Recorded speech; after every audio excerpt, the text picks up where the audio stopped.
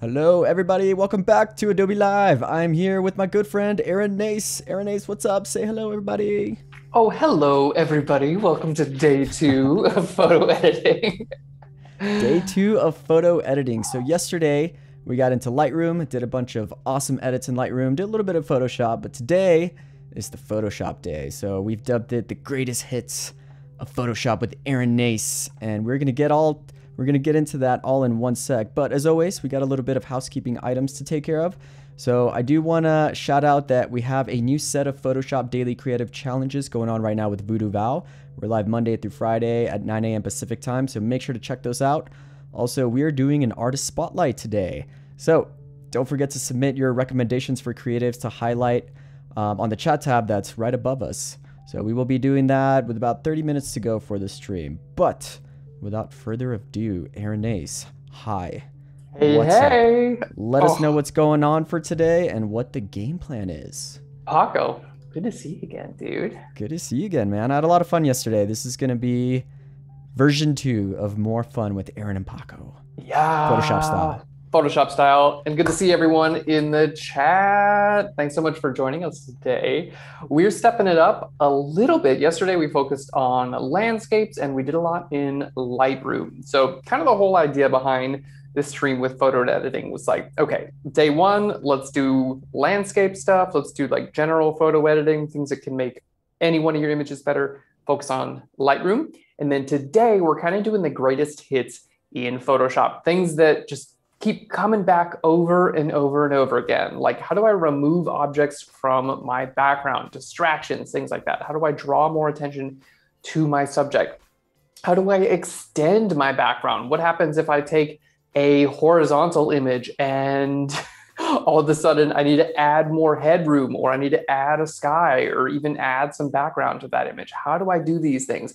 How do I cut out my subject and put them on? Do we do them, Aaron? How do we do these things? How do we do them?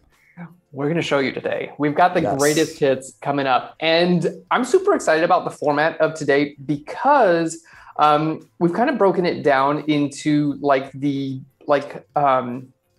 more of like the very approachable version of how to do something like removing objects from the background. And then we're going to show you the advanced version of it too. Because as we all know, yeah, sometimes it's like, okay, well, you want to remove a bird from the sky, you can just clone stamp that out in 2 seconds. Doesn't take that long.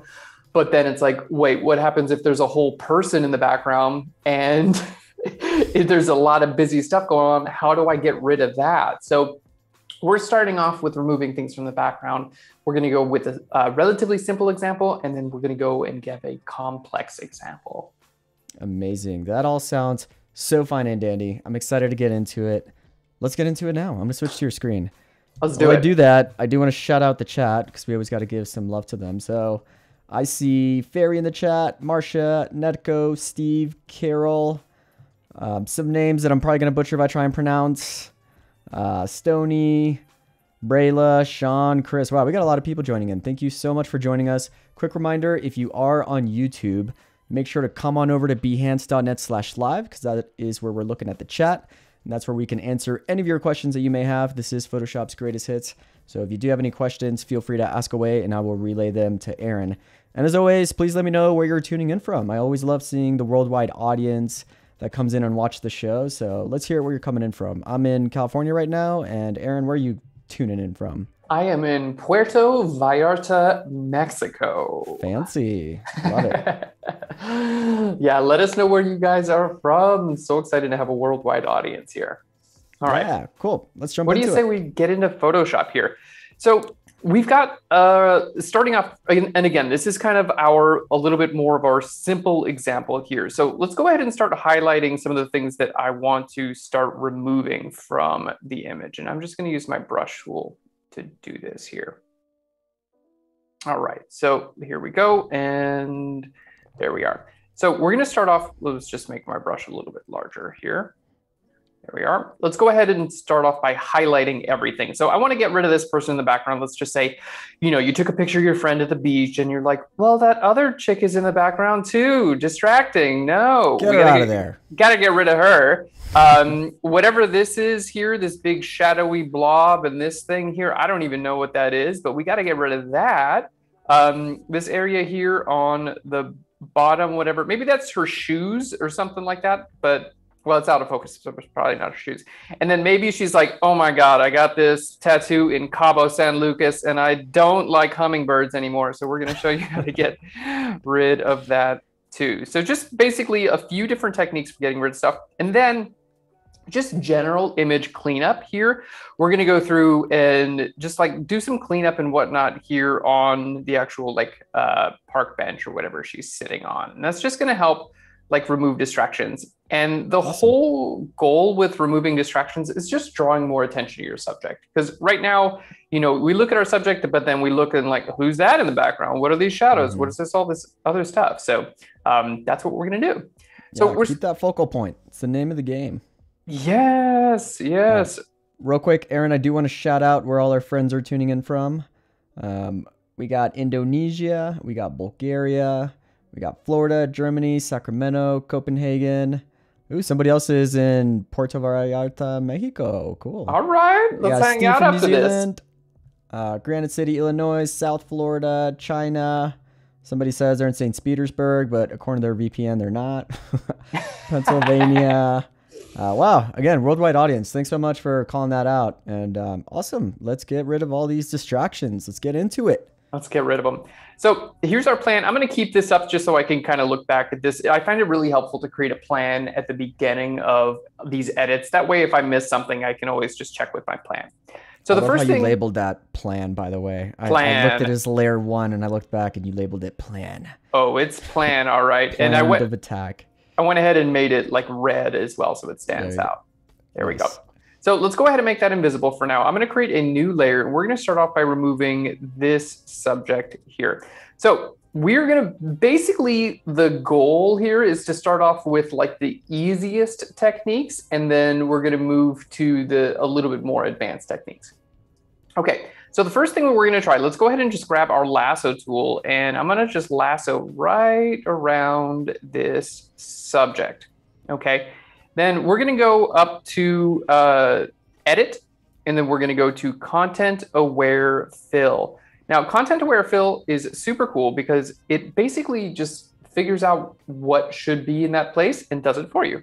So let's go to content aware fill. It's some other voodoo magic that I love about Photoshop. It's really pretty amazing. At the click of a button, you can already see what's going on. At the click of a button. And here you have a little preview of what's going on. You can set all kinds of options over here on the right. So you can see, basically you can choose what area it's going to sample from. So in this case, it's just choosing the ocean. That's what this green is for. Okay, so here are your options for that. And then you can see like your sampling area. You can choose sample all layers, which I always recommend doing because I want this on a new layer. I always recommend working on new layers. That way, if you need to, you can get back to your original layer at any time. There we go. And we're just gonna say output to current layer. That looks great. So let's go ahead and hit OK here. And I'm gonna hit Control Command D to deselect, and you can see the subject is gone. So you can't really get much easier than that, right? Like, boom, they're gone, just selected it, and good to go. Now, sometimes what you're gonna see when this sort of thing happens is maybe it doesn't line up exactly like how you want, okay? But there's always ways to come in and fix this. So we're gonna grab the clone stamp tool and kind of come in here and make this just a little bit better. So it's okay to get like most of the job done with a simple automatic tool like content aware fill, and then come in and kind of fix it up. So we're just I'm gonna label all my layers here There we go. There we go. And we're just going to call this one clone stamp. Sean said, don't forget the shadow. I think we got the Yes. shadow, did we? We did not get the shadow. Oh, there it is. Good eye, Sean. Look at this shadow right here. We did not get it. But thank you, Sean. Phantom shadow. I wish I had a Sean on my shoulder at all times to be like... Instead of a hovering art director, Yeah. it's like a Helpho Photoshop director. Yeah, don't forget the shadow, or maybe you've had one too many drinks, Aaron. It's time to go home. Or or are you sure you want to do this, Aaron? All right. So we're going to go ahead and grab our clone stamp tool. So we're going to hit S for the clone stamp tool. Now, the nice thing about the clone stamp tool is I'm actually going to get a little preview of whatever I sample. So just to show you this, I'm going to hold Alt or Option on our subjects and click on our subject's phone. And you're going to see, let's make our brush a little bit bigger. You're going to see a little preview of wherever you're actually going to be painting. By the way, if you don't see that preview, here's a pro tip. You can go up to Window and then down to Clone Source. There we go. And here's a little option to show overlay. Okay, so if that preview doesn't show up for you, just click on this show overlay option within Clone Source and it'll show up for you. All right. Nice. So what we want to do is just kind of make these waves a little more continuous. So I'm going to hold Alt or Option to click right here for the area that I want. And then I'm just going to come in here and fill that in a little bit. Okay, so we can see the, there we go. The content aware fill just did most of the job for me. And if there's any little areas that like just don't line up exactly like how I want, it's not a problem for me to just come in here and clean those up a little bit. There we go. General Kenobi says, we all need a rent-a-Sean. Yeah. Business. Rent-a-Sean. Yeah. Come on, Sean, let's go. We're going out for the night. So let's go ahead and do that with the shadow as well. So I'm going to hold Alt or Option here and sample, and then just kind of paint right over the shadow. So the deal with the clone stamp tool is it basically just creates an exact copy of whatever you see. It doesn't try to do any type of blending. It doesn't try to do any type of, like matching from the source. It just creates an exact copy of whatever you see. All right, there we go. Now you notice I'm going to go over top of our subject's knee here just a little bit, and I'm going to explain why in just a second. All right, so whenever we're doing this type of masking where we want to remove something, it's always a good idea to just first take care of the masking that you actually want to do. And in this case, I wanted to make sure that the background extended nice and naturally to where I needed it to go. And unlike traditional painting where you would want to stop where the subject's knee is, we can simply use a layer mask to mask out where the subject's knee is. So it doesn't make sense to, like, for instance, if we were trying to do, the ocean here, it wouldn't make sense for me to try to like clone stamp it just to the edge of our subject's arm, because we wind up with these like harsh lines here. You can see where we've got a much harder transition here and some harsh lines. It actually makes much more sense to do a large soft edge brush and kind of just get it a nice, really nice natural transition. And then don't even worry about the arm. You can just mask that in. So that's what we're going to do right here. I'm going to simply click on my layer mask icon. This is this rectangle here with a circle in it. There we go. Let's go ahead and click on that. And then we're going to use our brush tool, and I'm going to paint with black on my layer mask. And this is going to hide everything that I paint in this area, painting with black. It's simply going to hide that layer. So we can see a really nice transition. There we go. We cleaned up. That person is completely gone. Their shadow is gone. The background looks very good now. Everything looks nice and natural, and it is not at all covering up our subject. Most impressive. All right. Yeah, we're what? 14 minutes in, and we're already doing crazy magic. Boom, crazy magic. I love it. So we've got our person gone. All right. The next thing we're going to do, we're just going to grab, we're going to get rid of this little shoe thing or whatever it is down here. And we're going to use the clone stamp for this as well. So S for the clone stamp tool. Okay. Now with your clone stamp, you want to make sure that you are choosing your, there we go. Right here where it says sample. you want to make sure it says current and below, okay? Current layer and below. That way it's going to allow you to sample anything that's on your layer and anything below it. So in this case, I just have a blank layer. I made a brand new layer. So it's going to sample whatever's on this layer, but it's also going to sample from my background layer. And what this allows me to do is work non-destructively. So notice I didn't even touch my background layer, and I'm not going to. I'm going to leave my background layer exactly how it is this entire time, but I'm going to continue to add to it. That way I can just turn these layers off and back on at any time. So on this layer, let's again grab our clone stamp tool, S for the clone stamp tool. Then we're going to hold Alt or Option, sample this sand because it looks like the sand I want down there, and just paint it right off. There we go. Very quick and easy to do that. Okay, now let's go ahead and move behind our subject, and we're going to go ahead and create a new layer. Let's just call this clone stamp for CS. And I'm gonna shortcut you did for our Photoshop newbies. You create a new layer just with the tap of the button. Oh man, I love keyboard shortcuts. All right, to create a new layer with the tap of the button, you're gonna hold Shift, Option, and Command, and hit N for new. Or if you're on a PC, it's gonna be Shift, Alt, Control, N.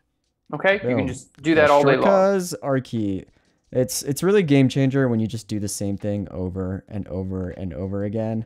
I mean, all those seconds that you're spent clicking around when you can just do it with the tap of a button or a couple buttons, it adds up. So yeah, definitely learn shortcuts when you start to get a flow of your workflow and you see yourself using a lot of tools all the time. So Command, Shift, N, right? All three, Shift, Option, and Command N. Shift, Option, and got it. Yeah, you actually can do another variation of that, but it brings up a dialog. If you just hit Control or Command N, that's going to bring up a new document.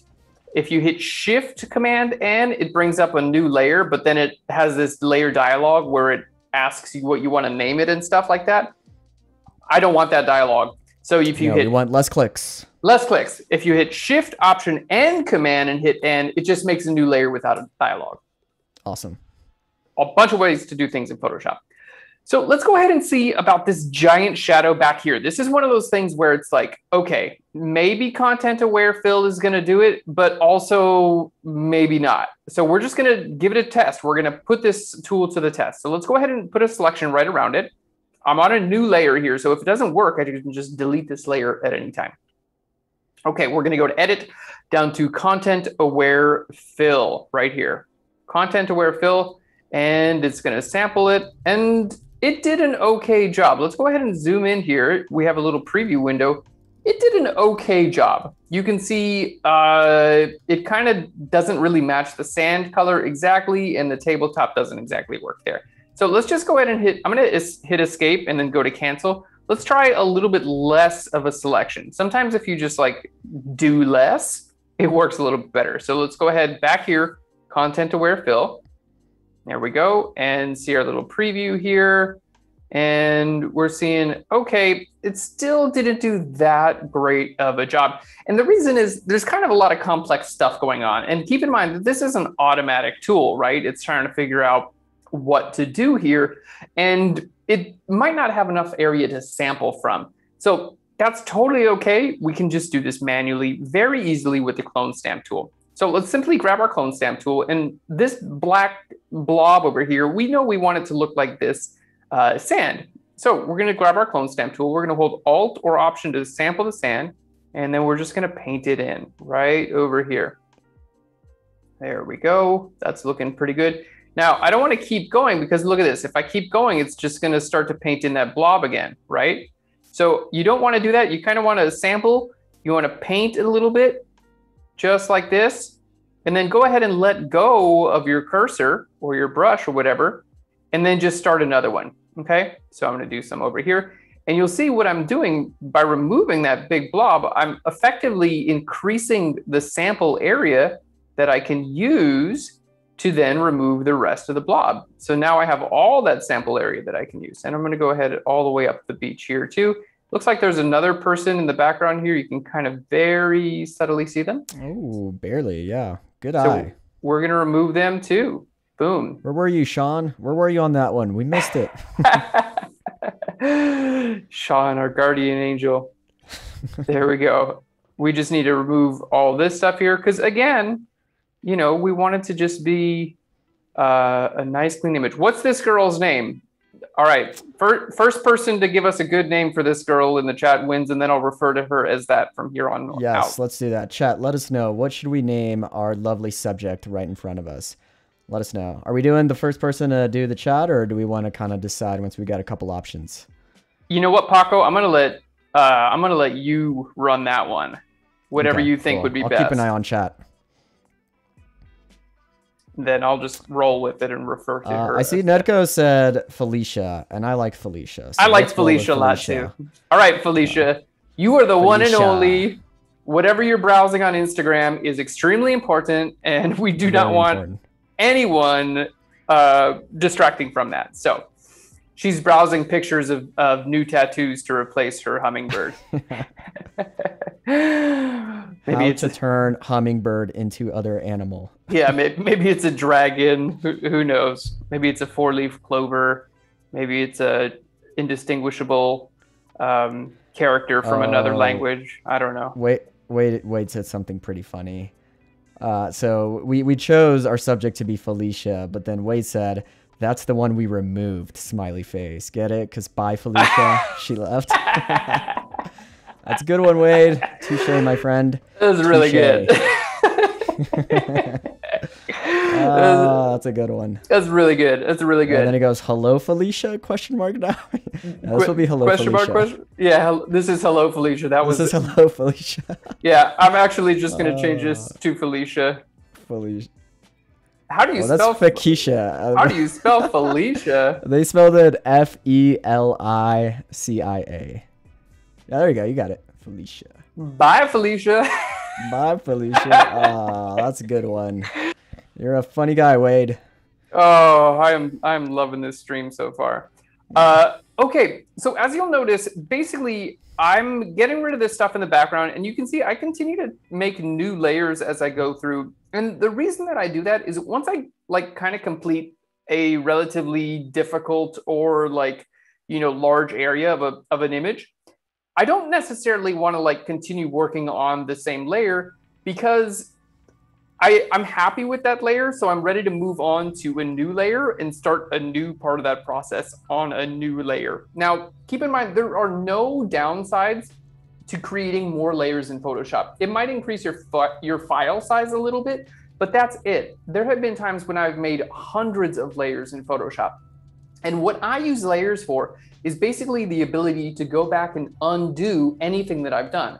So there is undo and history steps in Photoshop, but it only goes back so far. But check this out. If I want to get back to the original image where we started from, all I have to do is just turn these layers off and I'm exactly back where I'm started from.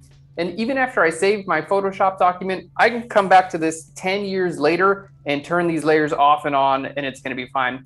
This is really great because maybe you do this and maybe your client says oh, actually, Felicia is very important. We want her in that frame. You can just turn that layer back on and be like, hello, Felicia, you're back again.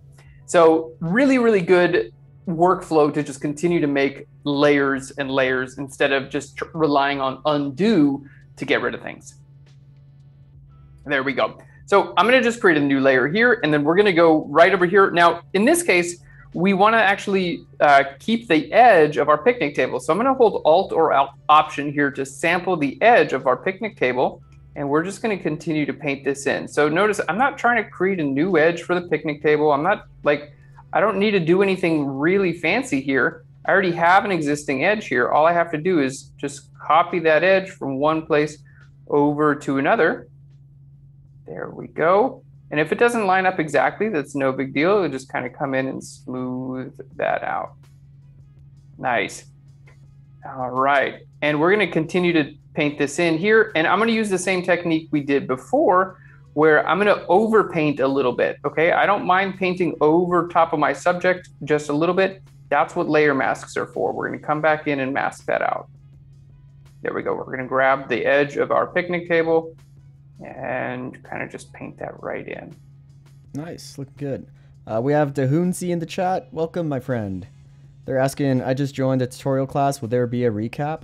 Well, as a matter of fact, there can be a recap if you want there to be, because these streams you can rewind.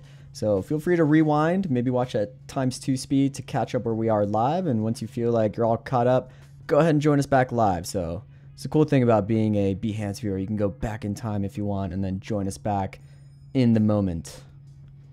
In the moment. Join us. Now, we talked about keyboard shortcuts in the beginning of the stream, and I use layer masks all the time. I'm constantly making layer masks. They're a great way to hide or show parts of your layer. But there's no default keyboard shortcut for layer masks. Surprisingly, it doesn't come with Photoshop. So I'm going to show you guys real quick how to create your own. It's very helpful. So we're going to go to Edit and then down here to where you see Keyboard Shortcuts. Hang tight. I think we're blocking that, so let me move us. Okay, cool. There we go. So Edit and then down to Keyboard Shortcuts. Nope. There we go. How we doing? Yep, looking good. All right, cool. So now I'm just going to find where my layer mask is. So I can go to Layer, and then I can see it's right here under Layer Mask. It's grayed out because I've got a dialog open, but that's where it is. So basically, I want to do the same thing in my keyboard shortcuts here. So we're going to go to Layer, and then down, we're just going to scroll down to where we see Layer Mask. There we go. Here it is, Layer Mask. And then Reveal All just creates a white layer mask, okay? So Reveal All, and you can see I just simply typed in what I wanted the keyboard shortcut to be, okay? So you can simply... Yeah, I was gonna say, that's a good point. Wade also called that out when we were talking about shortcuts. I think the new layer one, that might be the default one, but you can always change that to your own custom shortcuts, which is awesome. It's so nice. Honestly, the keyboard shortcut menus in Photoshop make it such a powerful program. And anytime I get into a program that doesn't have robust keyboard shortcuts or the ability to change them, I don't even want to use that program. I'm like, come on, give me my keyboard shortcuts. I need them because it allows you to work so quickly. So moving forward, all I have to do is hit these keys. So Option Shift Command M to create a layer mask. And you know, it's going to save. Let's just hit cancel there. Okay, so let's do the timer starting now. Boom, counting. Okay, done. Wow, that was honestly like 2 seconds. 2 seconds. 2 seconds maybe. Okay, yeah. So let's say I do this 100 times in the edit of an image. So that's 100 times 2 seconds. What's that, 2 minutes of my life back? Yeah, you can't get that back. No. It's just gone, doing clicks. Why? Bye, Felicia. Bye, 2 minutes of my life. Bye, 2 minutes. You know, multiply that over, what, 10 years of editing images in Photoshop? It adds up. It adds up. So now, check it out. Option Shift Command M, layer mask. And boom. My cursor is in the exact same place that it was when I started. And I can continue this as well. So makes working a lot faster in Photoshop. Yeah, I'm just going to fall on that sword over and over again. Shortcuts are your best friend, especially with Photoshop. I mean, even video editing apps. I do a lot of editing on Premiere, and man, you click around a lot. But if you get those shortcuts, you have enough time to go grab a beer afterwards, celebrate. So grab a beer, and then was it Sean who was keeping us in line? Yeah, that was Sean. Was the Rent-A-Sean who's the Rent-A-Sean? The pro tips. Yeah, he'll stop us when we've had too many beers as well. Yeah, there you go. Man of many talents. Yes, thank you, Sean. Okay, so let's go ahead and get rid of this. Now, this is easy here. The reason why this is easy is because there's a lot to sample from, right? Like, we want to get rid of that thing, but look at all this area over here and all this area over here. There are automatic tools in Photoshop that are going to help us get this done. So what we're going to show you now is our next tool, and this is called the Spot Healing Brush tool. So you want to go ahead and click on the Band-Aid icon over here, and then go to your Spot Healing Brush tool. Okay. Now up here at the top, we want to make sure in your settings you go to Content Aware. That's very important. And then over here, make sure you go to Sample All Layers. Okay, that way. Now, what does that option do? Why do we want to make sure Sample All Layers is checked? That allows me to do this on a new layer. Okay, so remember how earlier we talked about how I want to leave my background exactly how it is? If I don't have Sample All Layers checked, it's not going to do anything because there's nothing on the layer that I'm on. I'm on a brand new layer, right? So if I hit Sample All Layers, now I can just simply paint over this object it's going to have so much area to sample from. Look, it has all this area over here, all this area over here, and it simply got rid of that incredibly quickly. So quick. So quick and easy. So this is a fantastic tool when you see, okay, so for something like this little screw head that's sticking out, right? It's got sample area over here. It's got sample area here. It's got all of this information around it. So if I paint over that, it's got so much information around it. It's going to do a great job quickly and easily getting rid of that screw head. Okay. Awesome. Now, in this case, it did a really good job. But if it ever doesn't do the exact job you need, you still have the clone stamp tool or you have the regular healing brush tool. We'll show you that in just a second. We got a surprise in the chat. We got a friend in the chat. We got Toby Shinobi. He's saying, what's up, bro? Oh, Toby. I miss you. Toby and I, oh, man, go way back. We live in Chicago together. We've had him on the show before. I think he was even on a Mac session with us. Welcome, Toby. Thanks for joining us. We also have some other friends joining. We got Space Kitten. Awesome name. We got Peter. We got Frank. Wesley. Nice. Thank you all for joining us. Again, if you have any questions, now's the time to ask the one and only Aaron Nace. We got him for about another hour and a half. So ask away and I will relay when appropriate. Ask away. I can't wait to hear your questions. And if you have anything funny, please chime in. We are men of comedy. Let us know. Yeah, we're having fun today. This is a fun stream. Let's go ahead and get rid of this little hummingbird. It is super cute, but we did say we're going to get rid of it. So we are just going to try our spot healing brush tool because this is a very automatic tool. Let's see how it does. So I'm going to just start painting over our hummingbird. There we go. And a tip that I have is try doing part of the hummingbird first and then kind of come back in here, try do another part of it.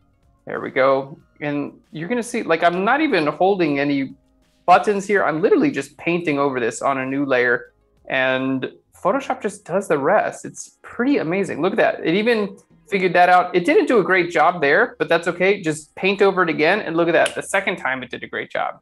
Okay. So quick. No need to hit undo. No need to hit erase. No need to, you know, put more work on yourself. Just paint that again and you're done. You're good to go. We do have a question, Aaron. It's a little off topic, but I'm going to answer it, or I'm going to ask it anyway. Yeah. I want you to say the first thing that comes to your mind without thinking it for too long, all right? Lucas says, best pizza in Chicago. Go. Oh, my God. Okay. Demos. First of all, okay. If you're going deep dish, then I would say Lou Malnati's is my personal favorite. But just like straight up best pizza place in Chicago, Demos on Damon.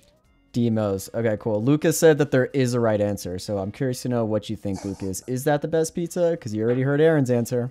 I mean, deep dish is a big thing in Chicago, but here's the thing. If you live in Chicago, you don't eat deep dish all the time because it's like a crazy heavy. You can only eat one piece and then you got to take a nap, you know? So for the average... I remember the first time I ordered a deep dish pizza, there's 4 slices and I'm like, come on, man, 4? And then you eat one and you're like, oh my goodness, I think you guys are on the same wavelength. Lucas says, Demos! Exclamation mark. So... you know, that's how you know Chicago, or Aaron is a true Chicago local. That's what's up, man. I mean, in a pizza place, in my opinion, should be you can sit down and share a pie with friends, or if you're on a bike ride, you can grab a slice and go. Plus, Demos has got great options for vegan, so you like it's non-exclusive. You can bring all your friends there. A little bit of everything. Centralized location and friends with the owner, and he's super cool and like treats all his employees really well. He lets them like choose their own music at work. He lets them be individuals, and I appreciate that as a person, you know, who like runs an establishment. Like, treat your people good, it's going to come back to you. So Demos all the way.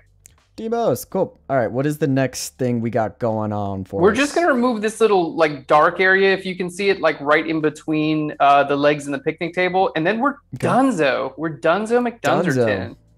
So again, I'm painting more than I need to here because I've got my friend the layer mask, right? So more than I need to. I'm not worried at all about painting over my subject's legs. That keyboard shortcut from earlier, Shift Option Command M for my layer mask, and then I just start painting in here. Keep in mind, I created that layer mask keyboard shortcut. So that one is not going to be visible for you by default, but you can always make it if you want to.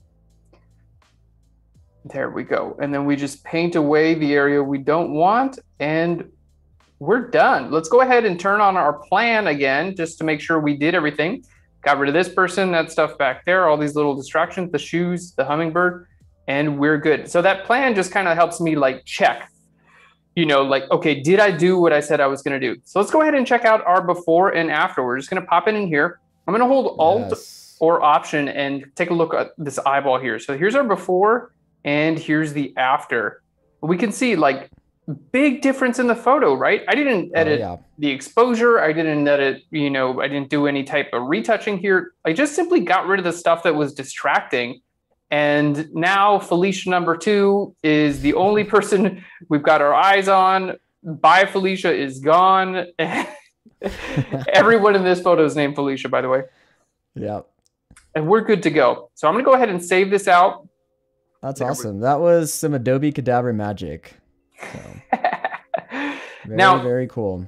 This is the example that I chose as the easy example. So now let's go ahead. We're just going to close that down real quick. We're going to go ahead and go to the harder example. Ooh, all right. We're leveling up.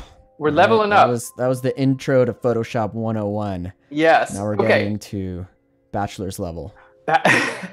So in this case, I want to remove both of these people from the background of this image. I want them gone completely. I just want to look at this subject. Now, the reason why this is a little bit harder is because I don't have like a giant sandy beach to sample from in this case, right? I don't have as much information to go upon. So what I'm going to wind up doing is actually creating a lot of this stuff from scratch.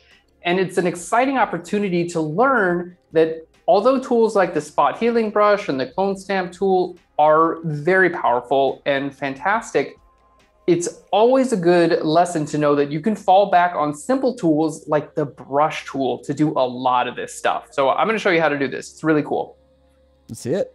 All right, so we're going to start off with a subject in the background. So I do have a bit of a texture here in the background. So I want to start off with the clone stamp tool. So let's go ahead and I'm going to start by clone stamping this out. So we're going to hit S for the clone stamp tool and then Alt or Option to sample right up there. Okay, we're going to go right down here and then boom, we're just starting off. Okay, nothing we haven't done before. Yep. Pretty easy. There we go. Pretty easy so far. Everybody following along? There we go. We're able to do that. Now you can see from the left and the right, that's not perfect. So I got to sample here and then paint this in right over here. There we go. To make sure that lines up how we want it to. So we're paying a little more detail into the clone stamp tool. Instead of just blindly picking away at the last photo, we're actually trying to make it match to make it more realistic. Exactly. All right, so that's starting to look pretty good there. We're going to do that one more time. So let's go ahead and create a new layer here.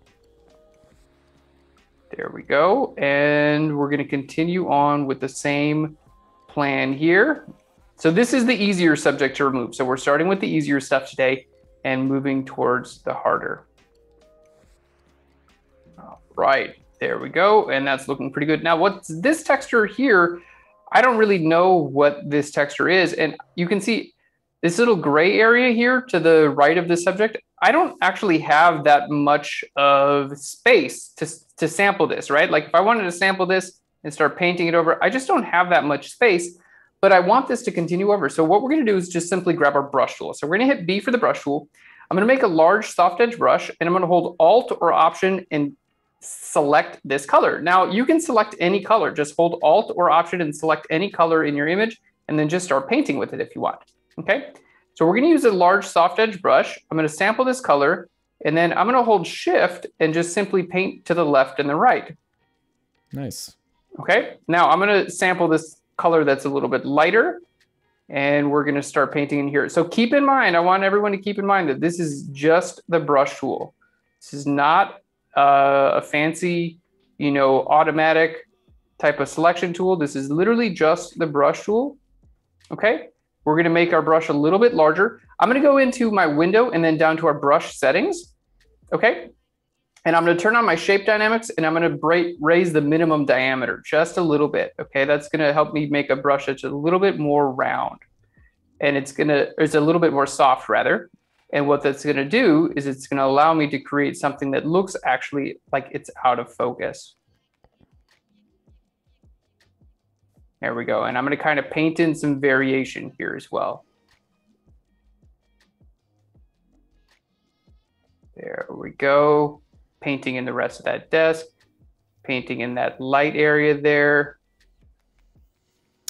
We do have a question, Aaron. Marsha is asking, is Aaron using a tablet or a mouse? I'm using a tablet. So I'm using a Wacom Intuos tablet here. Let me just lift it up. This is the Intuos Pro. It's a little bit bigger. Here we go. There you go. Check that little guy out. Nice. Yeah, this is such a nice little tablet. It's Bluetooth enabled. They're around $200. It's a bit of an investment, but honestly, if you're enthusiastic and serious about Photoshop, I highly recommend getting one of these because it really opens up the door into things like painting, like we're doing right now. So nice. Yeah, there are also less expensive versions out there as well, which totally work fine. I think this one is my tool of choice when it comes to this sort of thing. But obviously there are solutions at many different price points, friendly to different budgets. There we go. So you can see I'm still painting over, and I'm not necessarily concerned here about, there we go, about painting over top of the subject on the right. You know, I'm just kind of painting this in and just kind of using the old-fashioned eyedropper tool to sample color and then paint this in. Nice. Shri has a good question. How are you magnifying the cursor without panning and zooming? I think that's a Mac shortcut, right? How am I doing this with the red outline? Actually, this is an app called Pro Mouse. It's available in the App Store for the Mac, and there's a PC version for this too as well. Not the same exact app, but I use this mostly for tutorial instruction to zoom in on things so I can show you guys. Very helpful on this live stream, so thanks for having that. Oh yeah, for sure. Yeah, it's really nice. I think you got to pay for it, unfortunately, but it's really nice, especially if you're trying to show other people what you're doing. It works out well. Okay, so there we go. That person is gone, and I'm pretty happy with that result. Let's go ahead and zoom out. I think it looks good here. Obviously, you could continue to spend all day on that if you wanted to, but you can see this bottom part, we did basically all that was with the brush tool. Pretty amazing. Now, let's go ahead and make that subject visible and invisible. Let's go ahead and move on to our next subject, and then I'm going to show you guys some really cool tools that you can use. Okay, so for the next subject, we're just going to use our brush tool. Basically, we're going to try to use the brush tool for pretty much this entire subject. All right, so let's hit B for the brush tool. We're going to sample this color over here. Okay, nice large brush. There we go. And we're just going to kind of paint, and keep in mind, just like we did in our last stream, I'm not worried about painting over my subject on the left. That's something that I can come back at any time and just throw a layer mask on there. Okay, so this is not at all I'm not thinking about stopping where she is. I actually want to continue to paint completely over this subject. Yeah, I think that's a very helpful tip, especially for people that might be starting off with Photoshop. They might try and get that perfect brush line to not bleed into our focal point with the girl. But as you'll see, Aaron will show you how to bring it back in a pretty easy way, so you don't have to worry about this brushing process like he's doing right now. Let's go ahead and create a new layer, and then I'm going to choose this color here, right? That's going to be a little shadow that we're going to just paint in here for the chalkboard. Okay, so we're like literally just painting in a shadow, and then grabbing the color here from the chalkboard, we're going to go ahead and paint in so we get our chalkboard.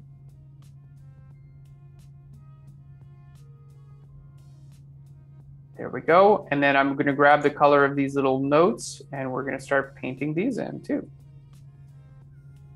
So we got to put some detail. We got to put some details back there. It's not going to look like it's a real thing, right? So what I'm doing now is kind of like the blocking stage. I'm just trying to get rid of that subject, and then I can go in and throw some details in just a minute. Now, if you want to make something straight up or down, all you have to do is hold the Shift key and you'll go straight up and down. So I'm going to use this here to create this piece of paper. All right, so I'm holding Shift and now I'm going just left and right, and see how that allowed me to create this nice right angle there. Again, so this literally is creating paper with a brush. Amazing. There we go. And let me just sample this color here and give it a little bit of a hard edge there. There we go. We have someone in the chat asking if you can explain your brush setting, the opacity, flow, and smoothing, I assume for this brush. Yes, definitely. So I generally keep my my opacity, I generally have at 100%, and I use flow to determine how much I'm actually going to be painting, how much quote unquote ink comes out of the brush itself.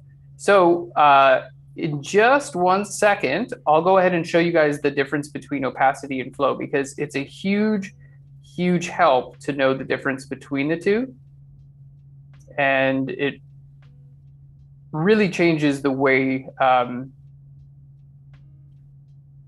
that you can use the brush tool and the versatility of the tool as a whole.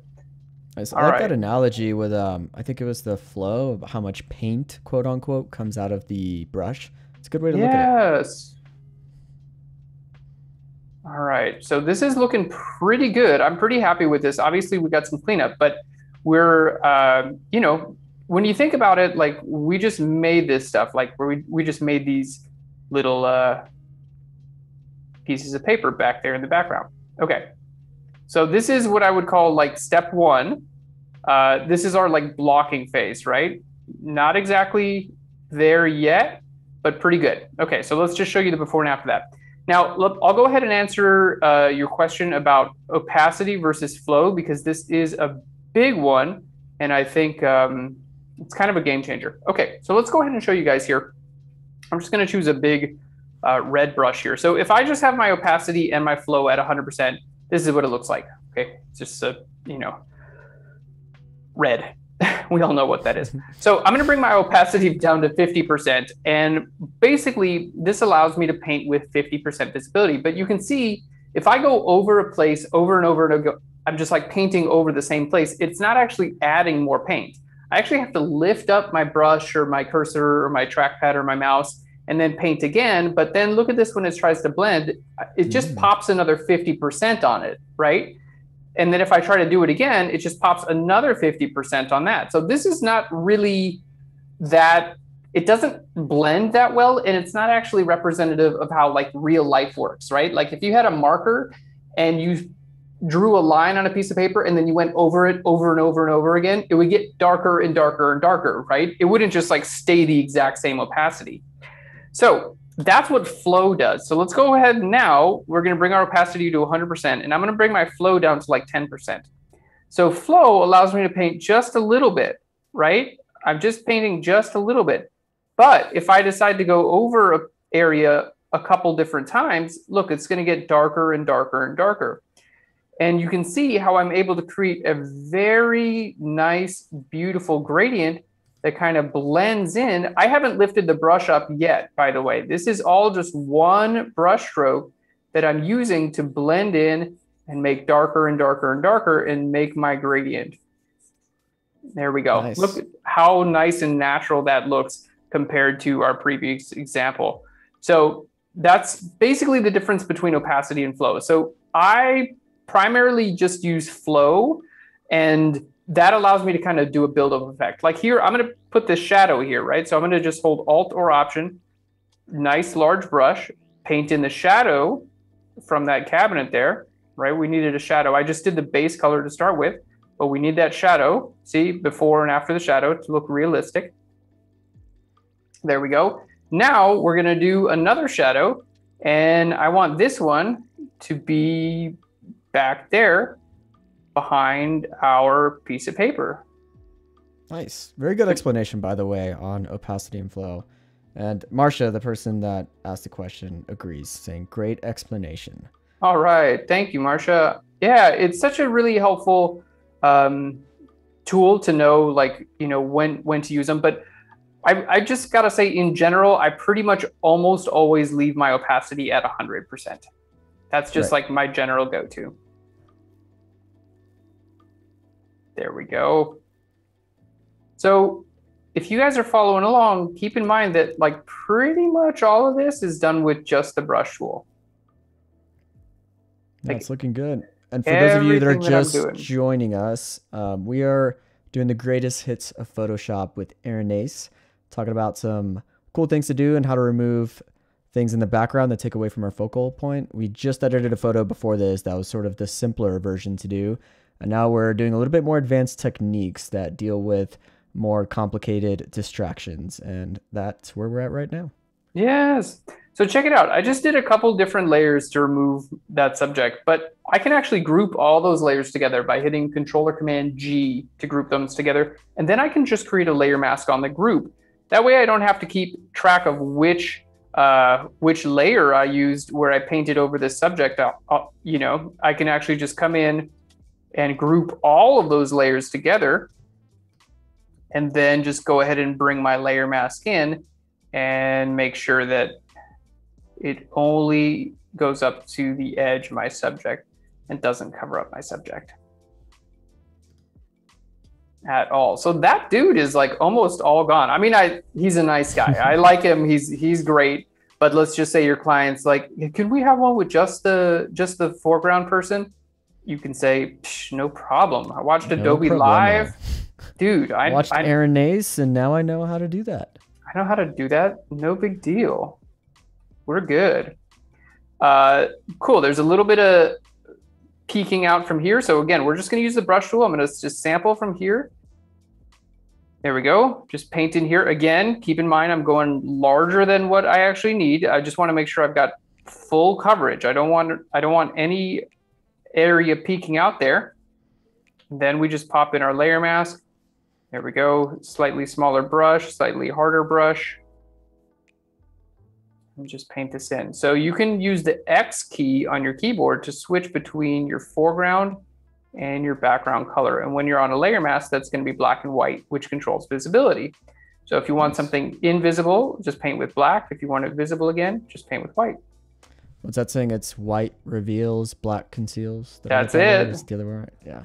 Yeah, that's cool. It. Cool comment from the chat. Christina saying, I learned most of what I know on Photoshop from Flern. Yes. Thanks so much for joining us today. And all right. Awesome to have you guys in the chat. It's super, super cool to be able to connect with everyone one-on-one.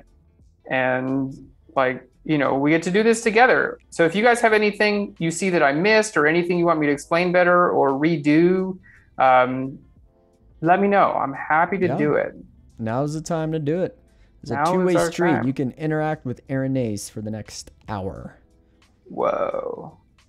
Very asks, what is the shortcut to add a mask? Oh, so I actually made one myself, and I showed earlier in this stream. So basically, you can go to Edit and then down to your keyboard shortcuts here, and you can make your own keyboard shortcuts. So if you want to rewind earlier to the stream, I actually showed how to do it on that was the stream. Custom shortcut you did, right? Yep, that's right. Nice. That's right. Yeah. Cool. All right. So there we go. Kind of just painting this in and getting this area. And obviously you can just continue to paint in whatever background you think you should do. There we go. I'm just going to kind of paint this in. And then we're just going to start clone stamping in here and get a couple more of these little file folders here. Cool. And while you do that, I'll make you think a little bit. Toby's asking, what tool would you like to see added to Photoshop? Ooh, that is a good question. What tool would I like added to Photoshop? Yeah, something that maybe doesn't exist yet, but maybe could.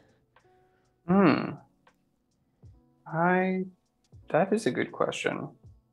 Yeah, Steve's got an answer. He says, Illustrator's touch type tool. Not familiar with Illustrator too much. I'm not sure what that does, but seems pretty cool. Yeah, same here. I'm actually not too familiar with Illustrator myself, but that does sound really cool. Touch type tool. Let's go ahead and... questions are coming in. We opened it. We opened the floodgates. Uh-oh. Let's bring them on. What do we got? Cool. I may not be pronouncing this, so apologize in advance. Ajinkya asks, hello, Aaron. Oh, this is just a comment, but I'll read it anyway. Hello, Aaron. Thank you for everything. Following you from 6 years now. Also learned a lot from you. Thank you. And team heart emoji. Thank you. Oh, thank you. Cool. And then Parmeet is asking, the color on the left side of the notice board and the right seems to be different. How do you suggest making that transition smoother? Yeah, we can definitely work on that. Some of it was for the shadow, right? Didn't we purposely add a shadow? Yeah. So it kind of, if we just make, this is back to our original photo again. So it kind of was different to start with. So I was just kind of like working on that. But what you can do is you can hit B for the brush tool and then sample this color here. And then check this out.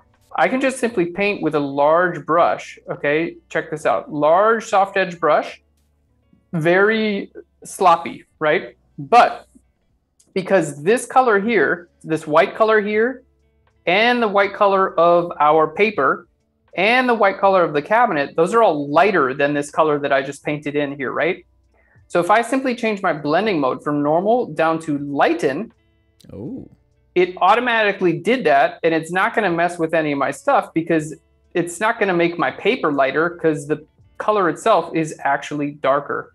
So I can just simply go in there. You can see, let's just go back to a normal layer.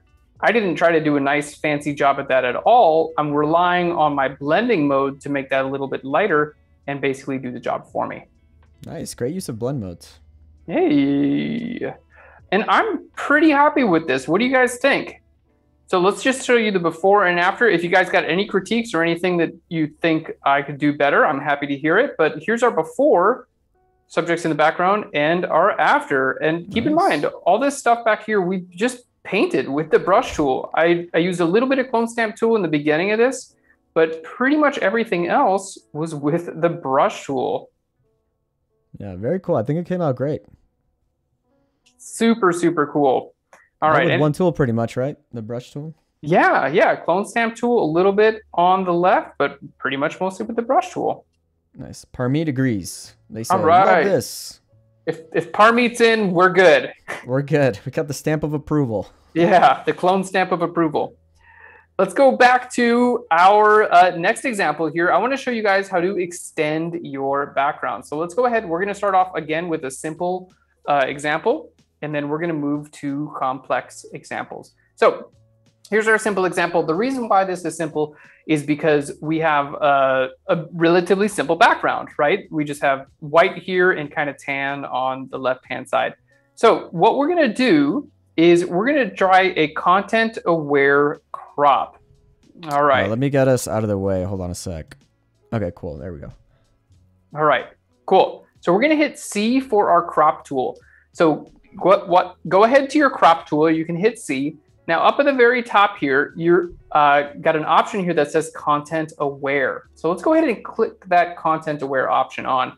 And what this is going to do is if I extend my background a little bit, okay, it's going to use the same tools that it used for content aware fill that we did on the beach earlier and try to fill this in. So let's go ahead and hit that checkbox and see what it does. So it increased the room on the left and used content aware to give me that space. Isn't that incredible? Beautiful. This is pretty cool. I make the thumbnails for Adobe Live, and there are times where we have this wide picture frame that headshots need to go to, but when they're portrait style, I don't have the edges to extend it. And I've actually used content aware fill quite a few times just to extend those edges so that headshot fits on a landscape picture frame. So very cool tool right there. Yeah, incredible. Now here you can see it didn't do exactly what I wanted. It made this a little bit darker, but that's not a big deal. What I can do is grab a curves adjustment layer and make it a little bit lighter, okay? But I only want that to be visible over here. So what I'm gonna do is I'm gonna grab my marquee tool. There we go. And then basically I'm going to invert that on my layer mask and then deselect and then invert again. So it's just going to be lighter on the right-hand side where it didn't do a perfect job. Now on the layer mask itself, I'm just going to give this layer mask a blur. So we're going to go to filter, blur, and then Gaussian blur to make sure that it's, you know, nice and transitionless. There we go. And now you can see I just made it a little bit too light. So we can just double click right here and I can just make it a little bit darker to kind of fit in. And if I need to, I can hit Control or Command T on the layer mask and kind of stretch that out so it just kind of blends a little bit better. Nice, looking good. Real quick, we can see at the bottom right of the screen that Artist Spotlight countdown has come on. So in about 30 minutes, we're going to be spotlighting one of you creatives from the community. And we'll take about 10 minutes to do that. So that's in about 30 minutes. Also, Sean has been pestering us about this, but we will ask, why hasn't Paco asked Aaron about the banana? Oh, okay. I see what you mean. Do you know about the banana trick? No. Aaron doesn't know about the banana trick. This is a first. I'm like scared right now. I love how you just looked behind you. Like there's some crazy banana behind you for some reason. This is cool. This is where I'm gonna rely on you, community. Maybe even you, Sean. There's an Easter egg where you can make a banana appear as one of those tools. I know that's like Jesus Ramirez's go-to little trick. So someone's gonna have to tell us how to bring up the banana because I certainly don't know, and neither does Aaron. So if somebody knows in the chat, let us know, and we'll make that little banana appear. I have no idea. I'm going to just take a short bathroom break, if you don't mind, and then we're going to come back and show you a more difficult example on extending our background. Cool. So we're going to take a super quick break, but don't go anywhere. Maybe in the meantime, you can let us know how to do the banana trick. Yeah, what's with this banana trick? All right, see you in a sec.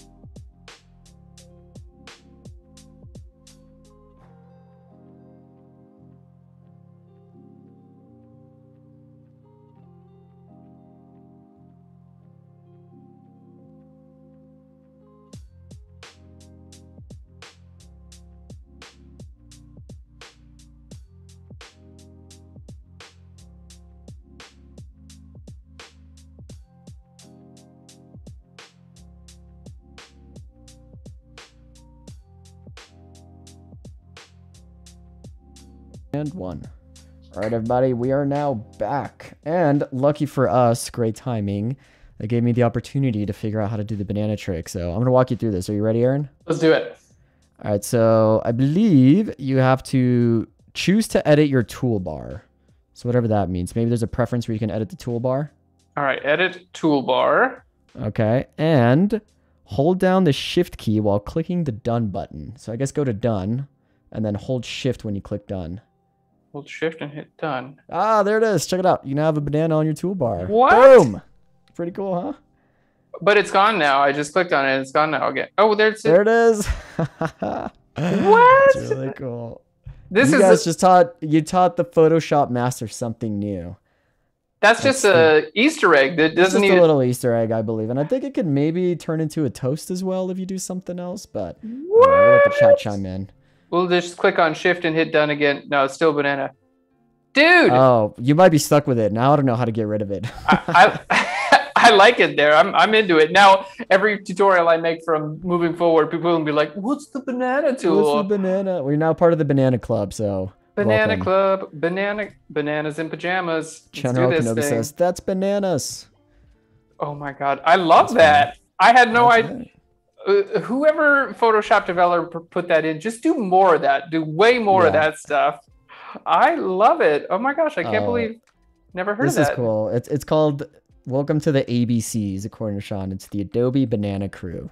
Bravo, Sean. Thank you for letting us into the ABC. We're now official members. Oh, I love it. I love it. Ooh, this is so much fun. Let's go ahead and remove. I really want this banana to be a tool. Like I want to click on it. And I just want it to like fill my screen with bananas. The next client you get, they're like, please use the banana tool to remove objects. Oh my God, I love it. All right, so we're going to show you another example on extending our background. So in this case, we're going to hit C for the crop tool. We're not going to use content aware. We're just going to kind of extend the background up a little bit there and hit enter. Now what I want to do is I want to create a solid color fill background, and I actually want to choose this color. So we're just going to go to solid color fill. There we go. And then you can just choose whatever color you want because I'm going to put it behind our subject. Now, the thing with the solid color fill, this is so nice, is if I change my crop, check this out. If I change my crop, boop, and hit enter, it automatically fills with that color. So once you have this set up the way that you want, you can make your background as large as you want. There's no limitations. Okay, so the first thing I want to do is change this red to the blue of the background. So let's just double click here, okay? And then we're going to click here, the eyedropper tool right here on the background color. Right there, looks good. Let's hit OK. So the next thing that I want to do is integrate these two a little bit better, right? Because you know, we can obviously see the edge. So I've got this layer. I want to go ahead and put a layer mask on it. So in this case, I'll just click on my layer mask icon here. We're going to hit B for the brush tool and then paint black with my brush tool. And I'm just going to paint away right here on this edge. So you're going to see, let me just zoom out here. We're just going to use, yeah, it's such a nice way to extend your background. So I'm just using a super large soft edge brush to kind of fade this out here. Okay, there we go. We're just fading that out. There we go. So it looks nice and natural. Okay. There we go. And let's go ahead and make sure we paint it all the way. So on the right-hand side, doesn't that look like a nice even fade? Looks pretty good, right? Can't even really tell what's that we did anything. Now on the left-hand side, we're going to do the same. So let's go ahead and fade that out there. There we go. I'm going to make this a little bit lighter here on the left-hand side too. So what we're going to do is I'm going to grab our adjustment layers right down here. We're just going to grab our adjustment layers and I'm going to go down to, let's go ahead and so you guys can see it. You can use curves or levels. Let's go ahead and grab curves. Okay. Now I want to show you guys about clipping masks because these are incredibly powerful. Basically, if I just grab a curves adjustment layer, it's going to make my whole image either lighter or darker, right? But if I use this icon right down here, looks like a square with a little arrow to it, that adds a clipping mask. And what a clipping mask does, it will only affect the layer that's directly underneath it. So let's go ahead and click on this icon. You can see it's now highlighted and the layer itself has been pushed over to the right and we have this little down arrow here, okay? So you can see, you can also hit Option Command G is the keyboard shortcut for clipping mask. So if you see right here, this is just gonna go regular layer, clipping mask, regular layer, clipping mask. By the way, you can also right click if you ever forget and go down to create or release clipping mask. Nice. Clipping masks are incredibly helpful because now it allows me the ability to only affect this layer, okay? So I can just affect the layer that I'm on. There we go. It's just gonna get a little bit lighter here. And now I'm gonna invert the layer mask on this and just paint white on my layer here. And that's just gonna make the shadow area a little bit lighter, and that's gonna help me out when it comes to my layer mask. Awesome. And we have our very own Jesus Ramirez in the chat. Jesus, we're just talking about you. Thanks for joining us. Dude. We did not know, believe it or not, how to do the banana. I had to look it up while we had a break. And now, as you can see, of course, we are part of the ABC Club. So I'm glad to be a part of it now with Aaron. So good stuff. Dude, Jesus.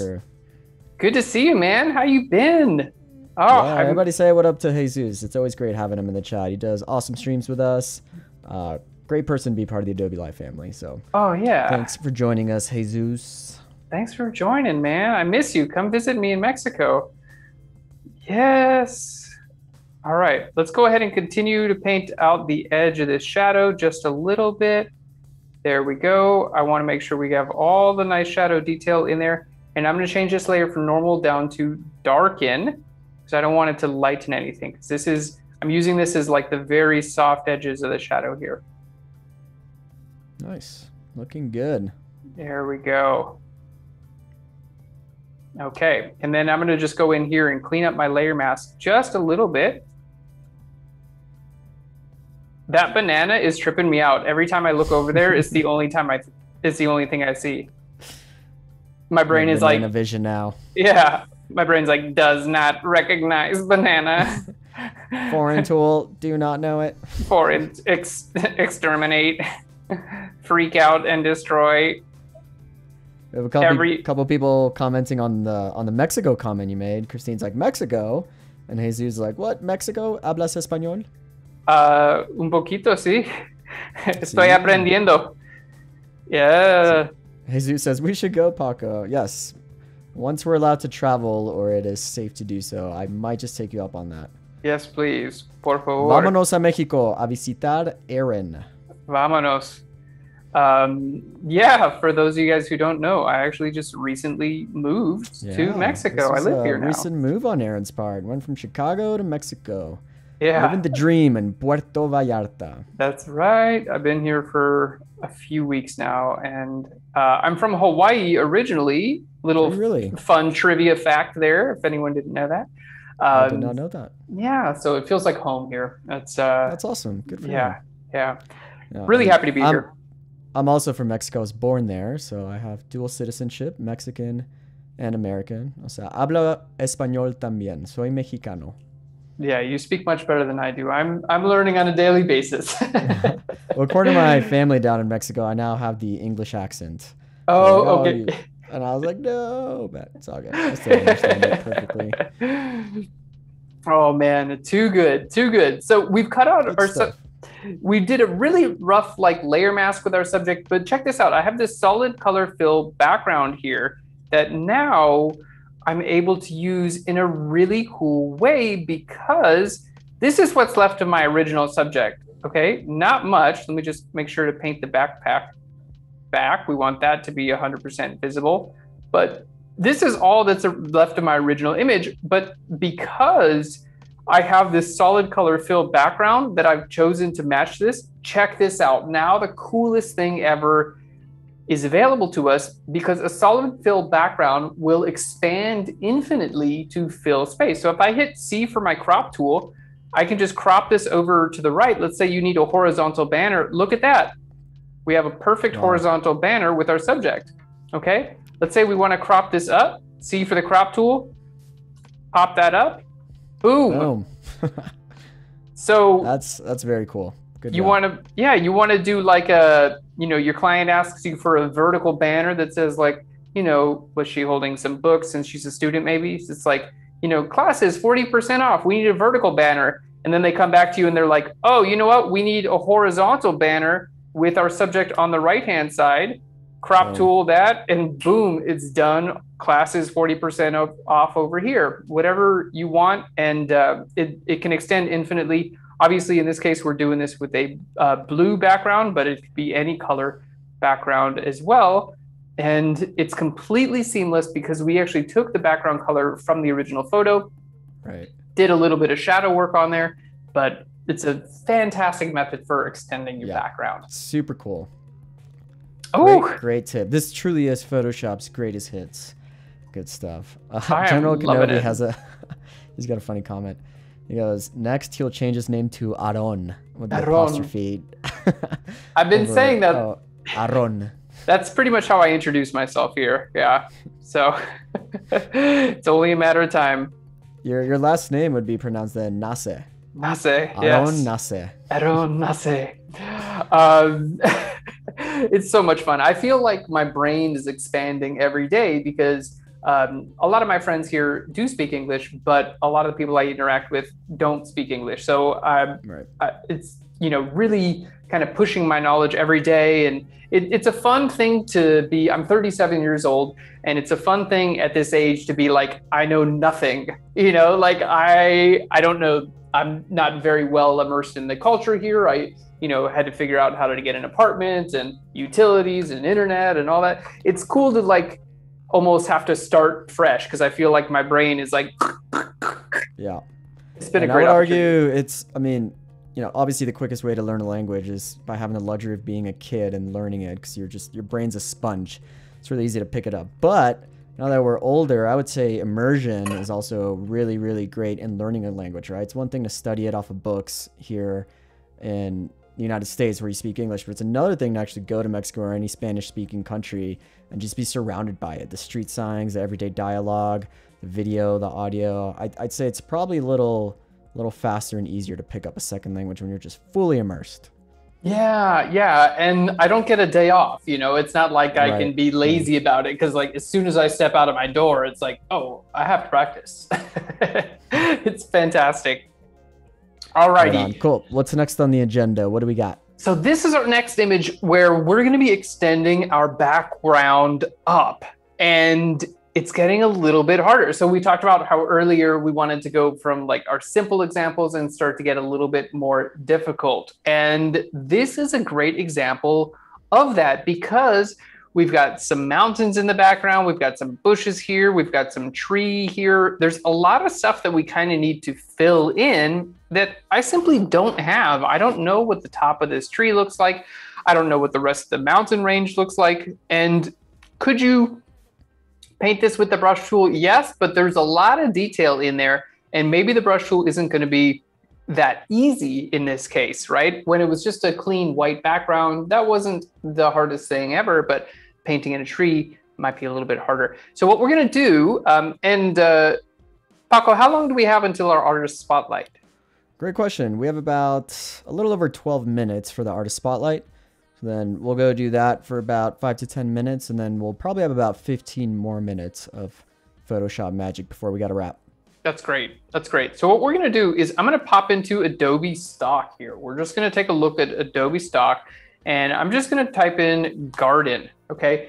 Now, this is just a great example. A lot of people think of compositing and they think of, you know, like fantasy stuff and highly conceptual artwork. And I love that sort of thing. But, you know, picking images from a garden and compositing those together is also a version of compositing. And sometimes that's exactly what we want to do. And sometimes that's the best thing for our image. So what I'm doing is just kind of scrolling through some images of a garden here, and I'm looking for trees that I could then use to be my out of focus area. And I think actually here at the top, I think this is going to totally work. I scrolled by it to try to find a better example, but I think this image is going to work really well. So we're gonna go off of this image right here. So I'm going to go ahead and license this image here.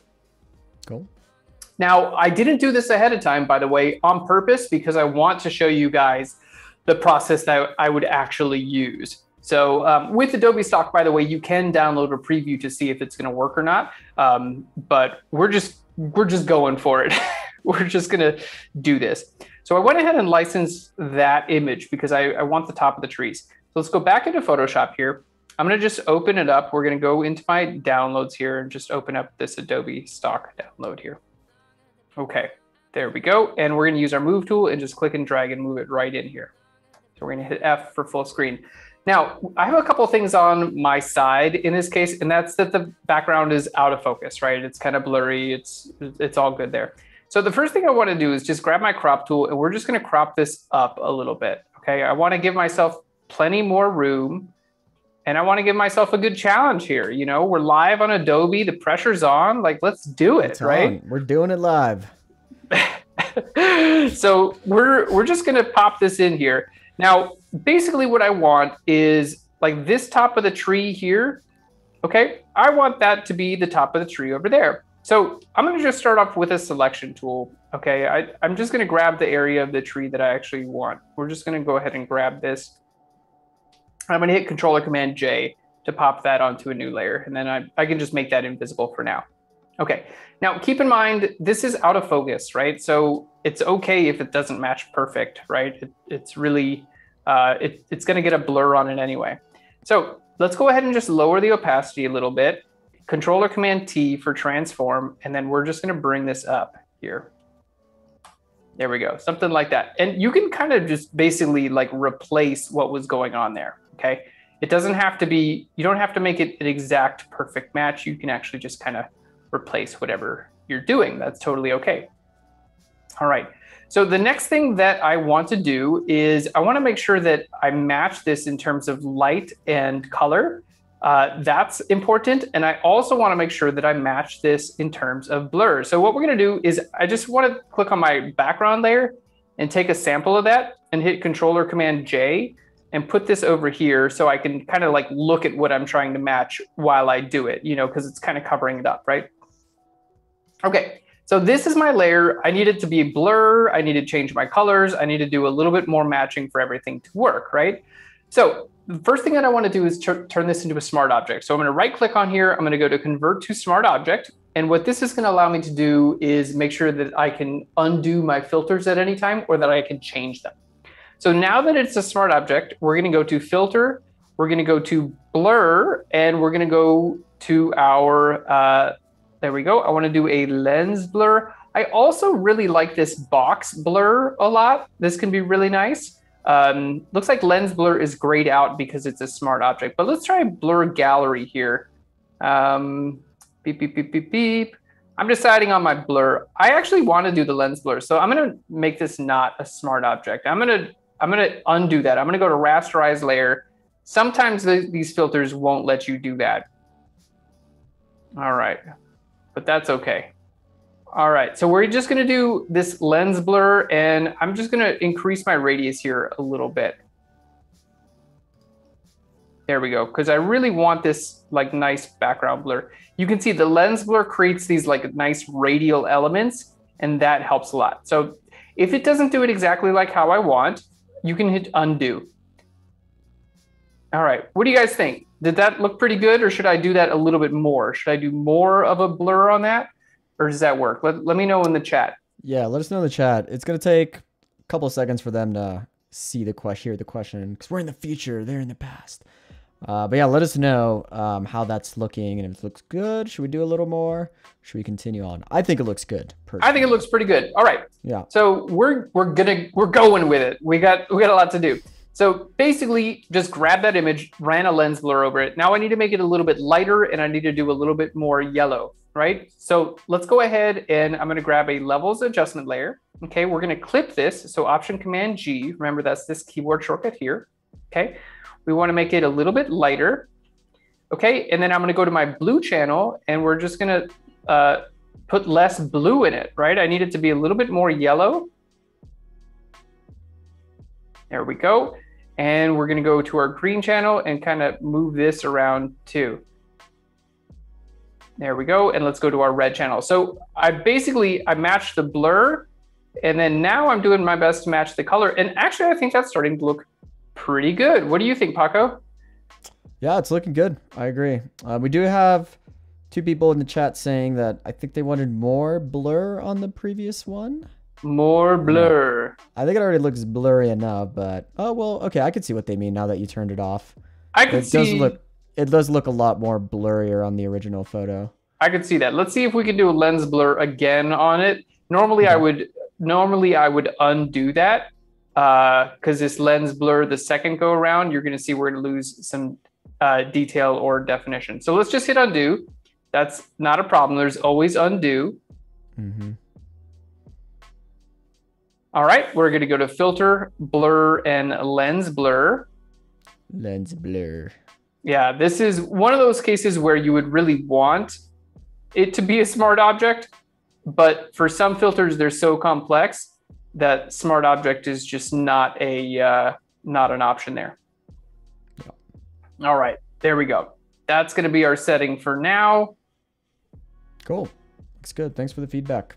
Yeah, good feedback. And I'm going to make it a little bit larger, which is going to make it look a little bit more blurry too. Oh, right. There we go. So let's grab a levels adjustment layer. We'll just do the same thing again. We'll just go ahead and clip it. We'll make it a little bit larger. I'm going to take my blues and we're going to reduce the amount of blues in there. There we go.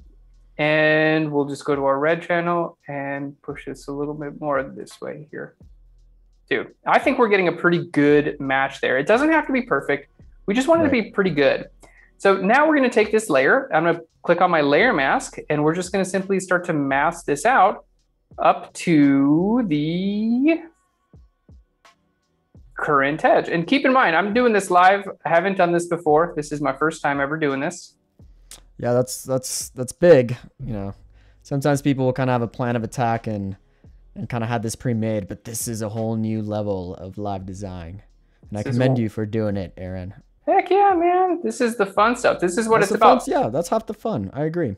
And I want you guys to like be here for like, hey, how would I actually try to do this for real? You know what I mean? Like if, you know, like if I was doing this for the first time. So I think that looks pretty dang good. I'm happy with how that looks. Let's go ahead and get this one gone there. All right, now I'm going to create a new layer on top of this and just go in here with my brush tool and paint in the sky. Just with a brush, you know, nothing fancy here. Because we're going to use sky replacement as well, believe it or not. Right.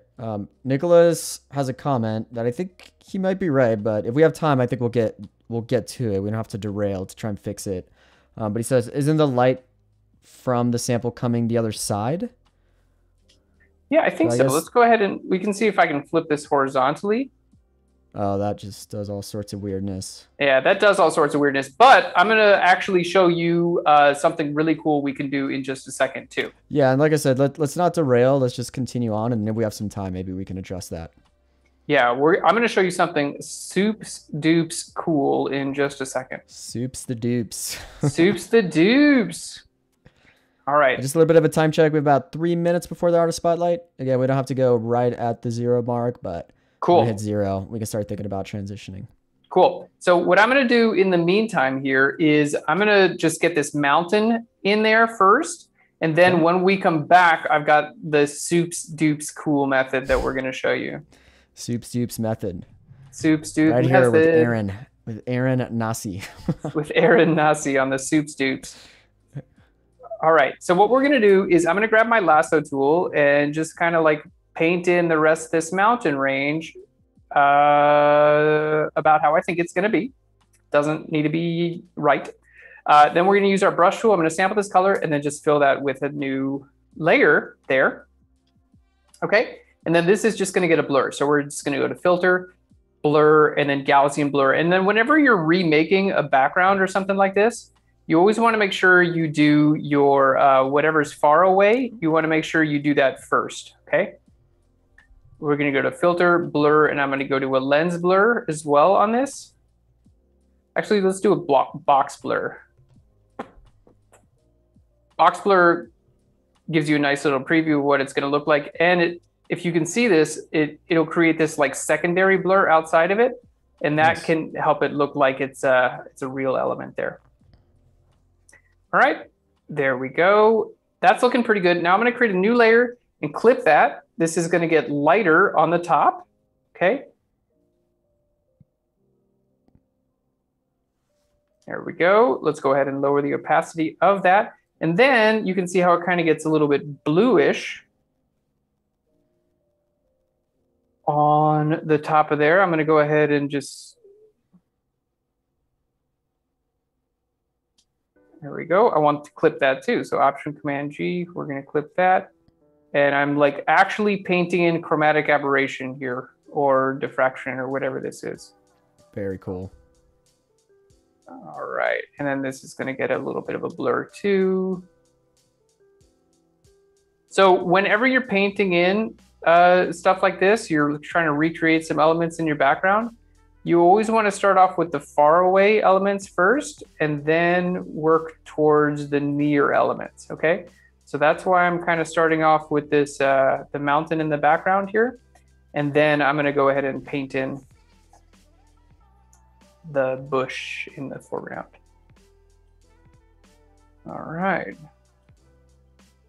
All right, and then I'm just adding a little bit more texture. So just like we did when we were painting it over the students, you know, I started off with my general blocking with the colors of the mountains and stuff like that.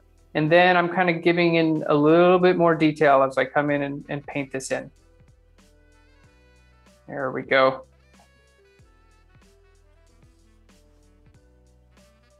All right. Change this from normal to multiply and give those mountains a little bit of detail. Nice. It's looking super good. And this was just a solid that you did, right? You just created it?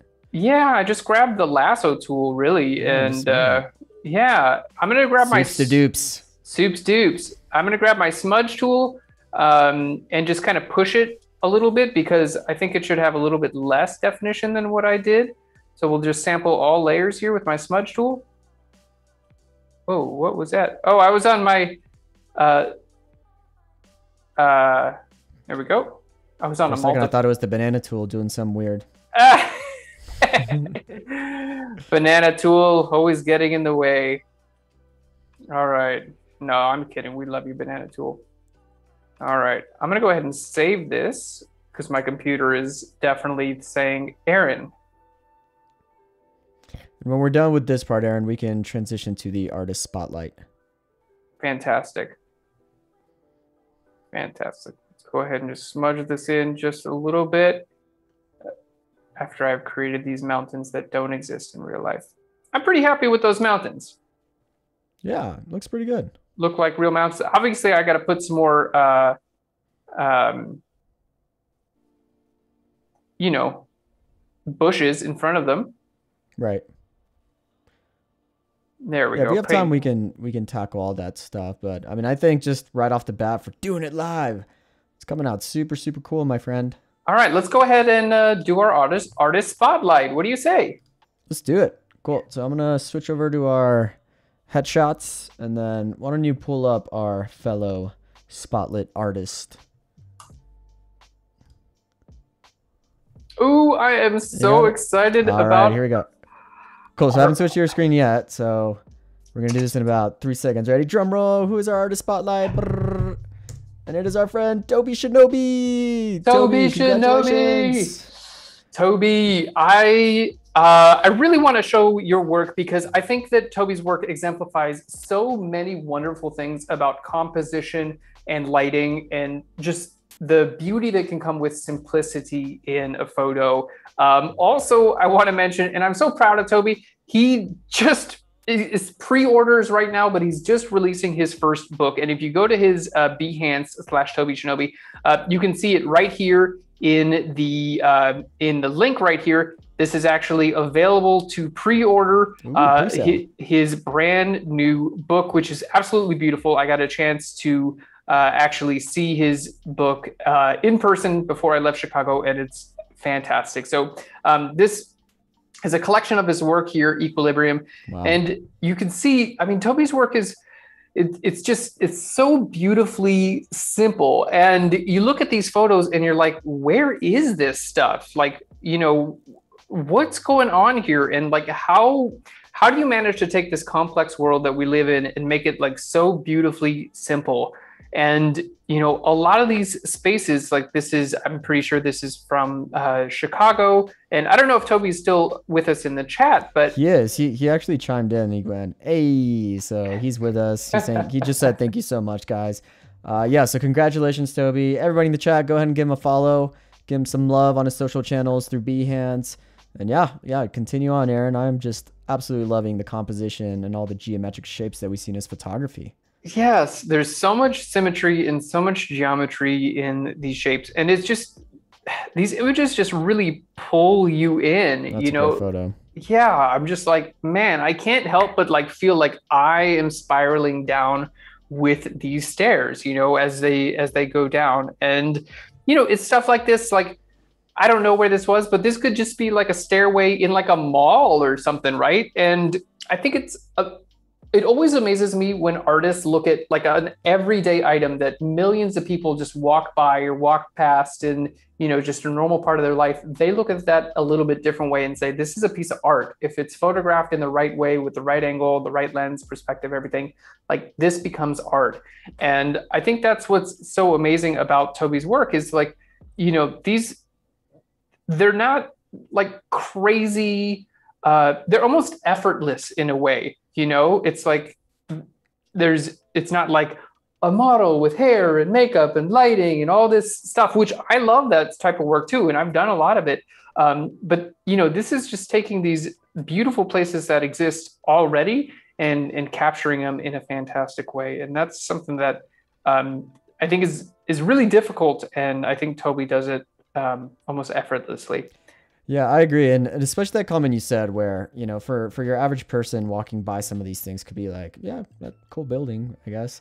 But Toby almost sees it through a totally different lens. He's got this brain working on a different way that's able to look at these compositions and just, I mean, it's very, it's not so extreme. Like all his photography almost makes sense with the way that the leading lines kind of make you spiral down, or all these geometric shapes kind of go into this focal point. Like again, here's some more leading lights. You see these spirals kind of going up towards that circle, and it's all this kind of theme that he's going on in his photography. And I really, really dig it as well.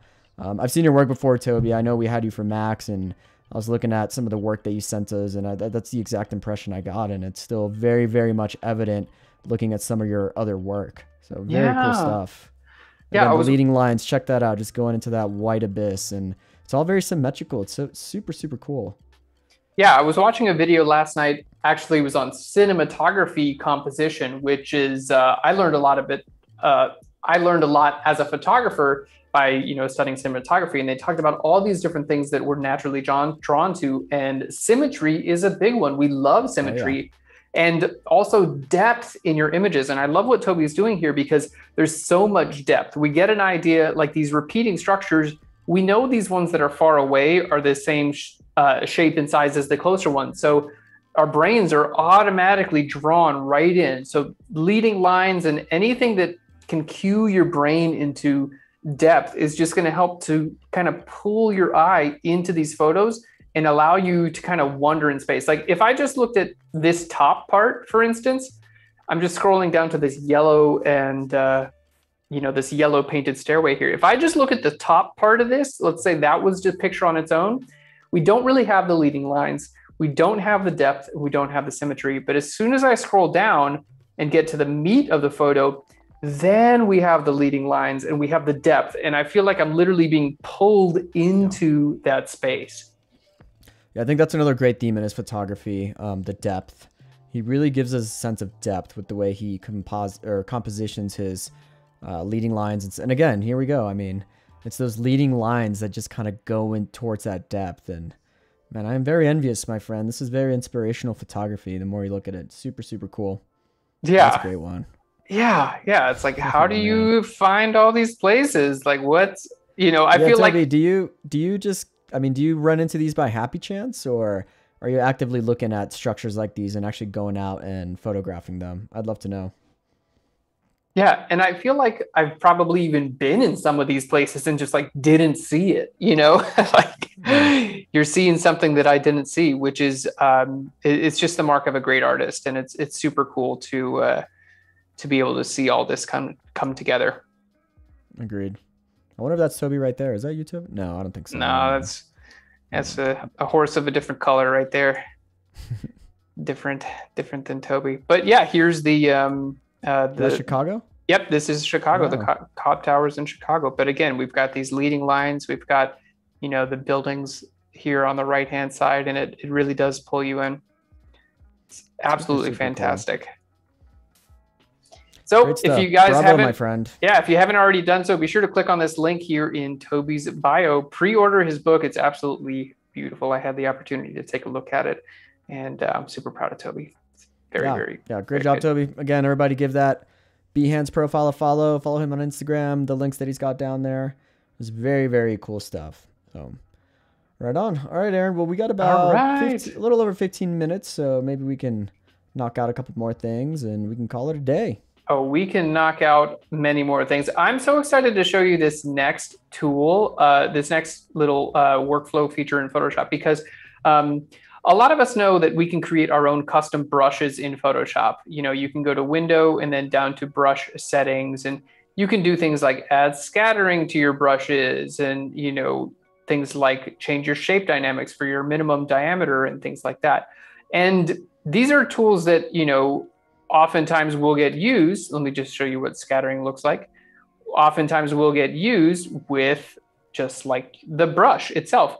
But what a lot of folks don't know is that you can actually use this stuff with tools like the clone stamp tool as well. So what I'm going to do is I'm going to show you how to basically make this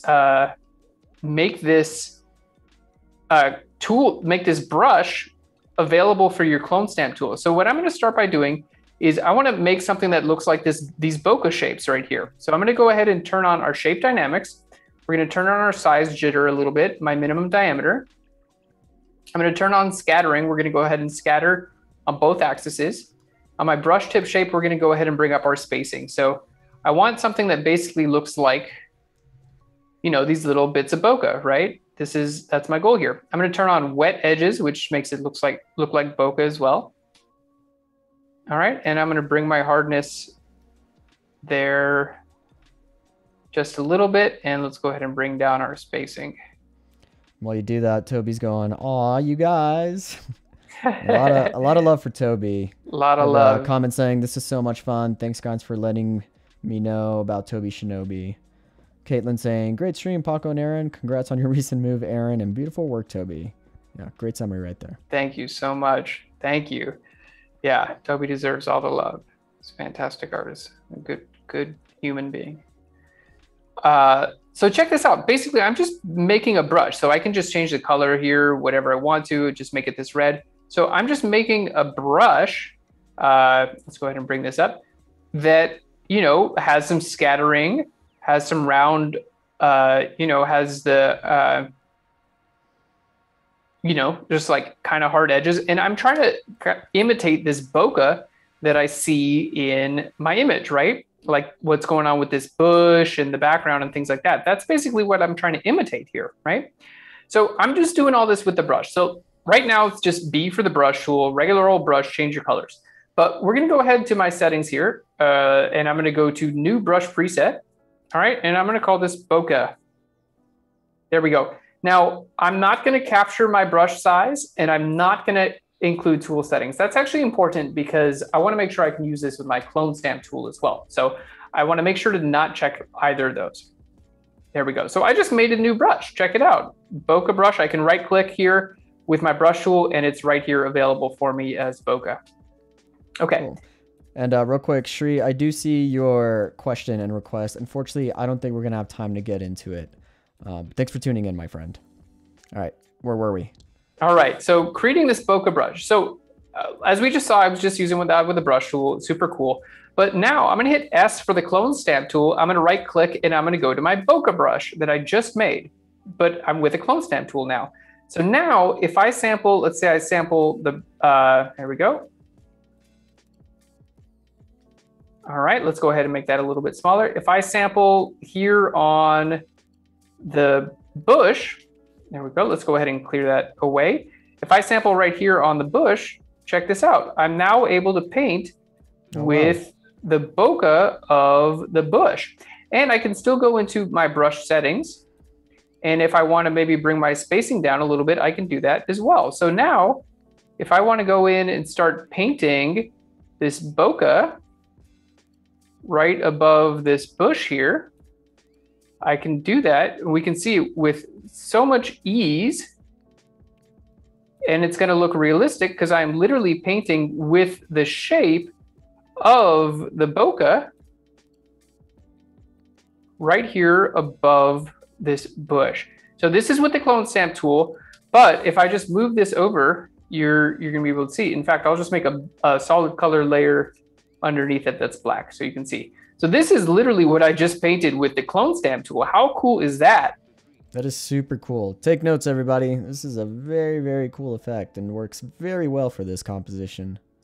So literally just painting in, and there's also other cool things you can do with the clone stamp tool because, you know, if I wanted to just lighten an area, you can see it's darkening a little bit. I can just change my layer blend mode from normal to lighten, and then it's only going to lighten things. So if I just wanted to create some highlights in here, I can do that as well. Incredibly easy, and literally just painting more bush. And see how well it matches this other bush?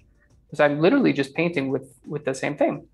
So now the other cool thing that I can do with this is I can start to do this on this tree back here. So let's make our brush a little bit larger, because earlier we said, hey, you know, the highlights look like they were coming from the left.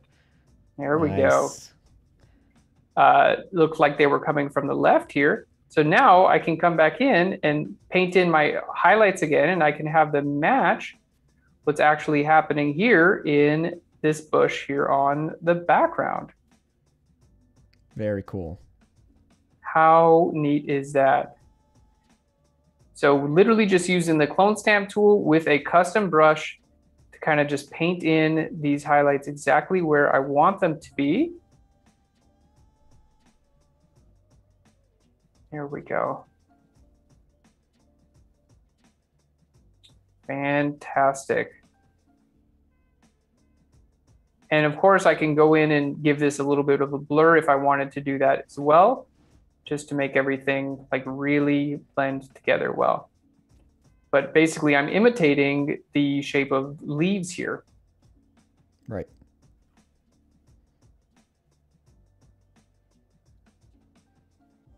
All right, so check this out. So I've got the general form of the brush. I think I'll make this a little bit less visible so it kind of blends in a little bit better.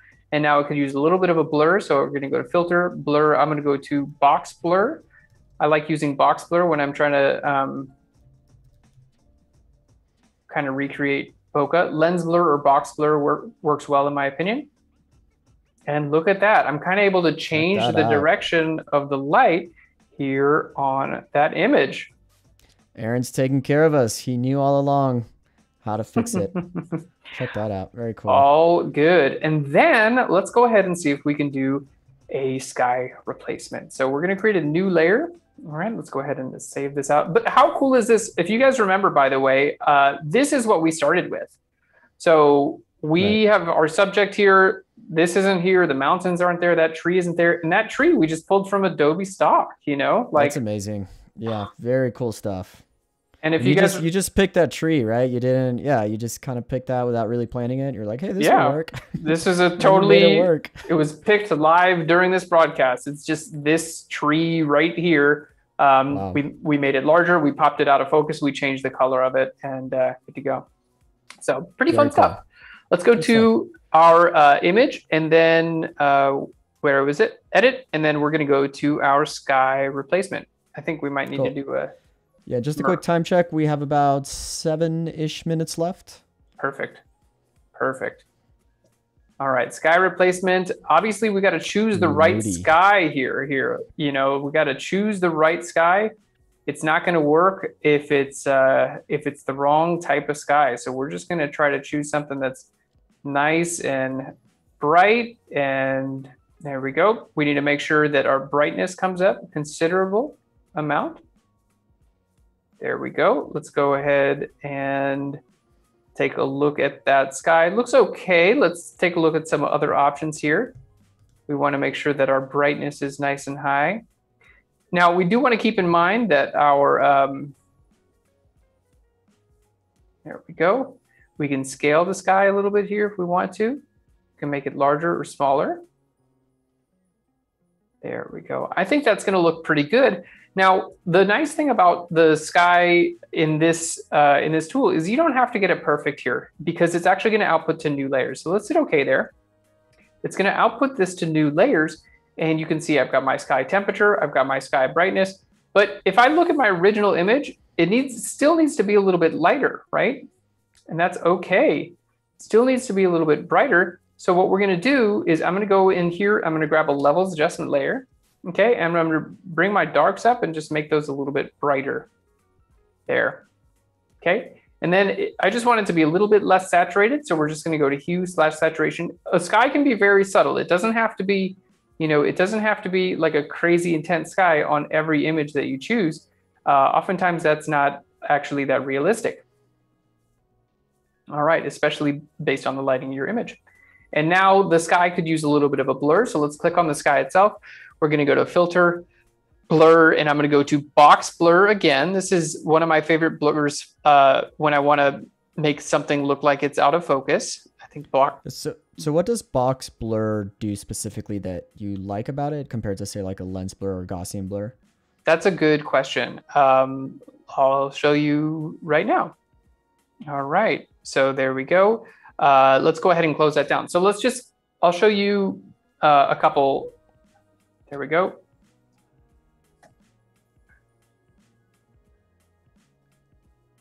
So let's show you the three, okay? So this first layer here,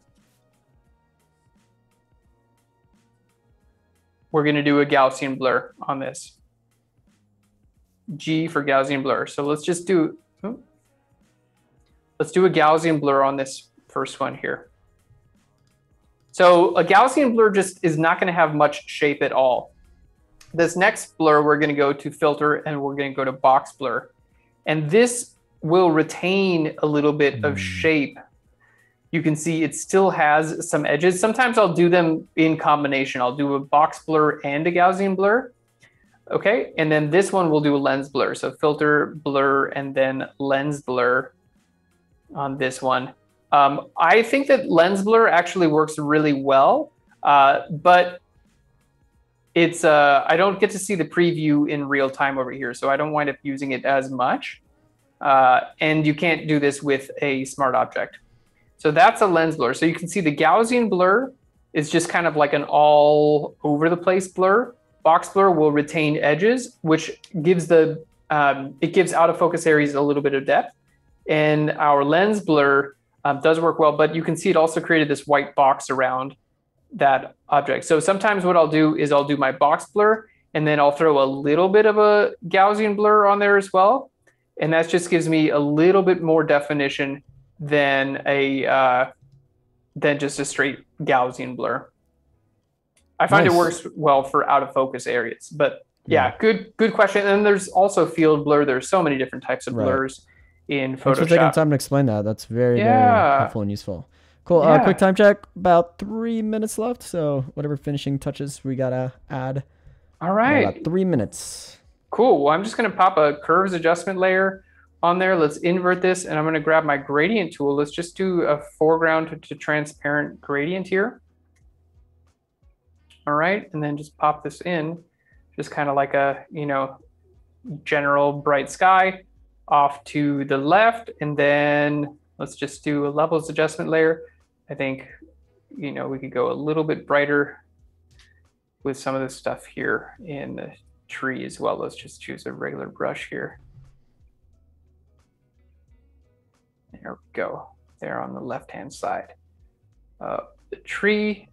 And we are good to go. How cool is that? So let's go ahead and see the before and after. By the way, I want to bring this up to the forefront again. This is what we use to create this tree on the right-hand side. So this tree, you guys are just joining us here, this tree in the background here is actually the same tree as this tree right here. You can see there. I just love how you took that little piece of that photo and just magically made it work into this position. Very cool stuff. Let's hold Alt or Option. Here's our before and our after. There we go. The before and the after. Fantastic. And I think maybe if I'm just looking at the before and after again, it's always helpful, by the way, to look at before and after. I would say, it's really great on the stream for you guys, but it's also great as a creator to look at your before and after, because it, for me, helped me realize like, ooh, this tree needs to be a little bit brighter, especially on the left-hand side. So Christine says, amazing. I'll be using so many of these tips. Yes. Yeah, it's been really fun 2-day streams, man. Really enjoyed watching you work your Lightroom and Photoshop magic. It's been so much fun for me. And of course you can add birds to the sky or whatever it is, but then, you can continue if you want to, just like we showed you guys earlier. If you if your client comes back and says, hey, we want, even more vertical room on this, you can kind of just continue to go up on this sort of thing.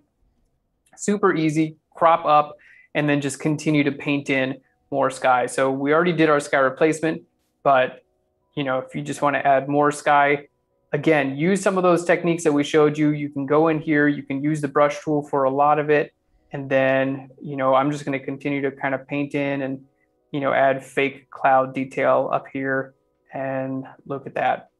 Just like literally 3 seconds and we're making more cloud detail up there. You're so fast, Aaron. Stop it. So, very wholesome comment. I just can't express my thanks for how useful this live is for me. Have to go through a lot of these recreating for my work line. Yeah. Well said. Very, very useful stuff here.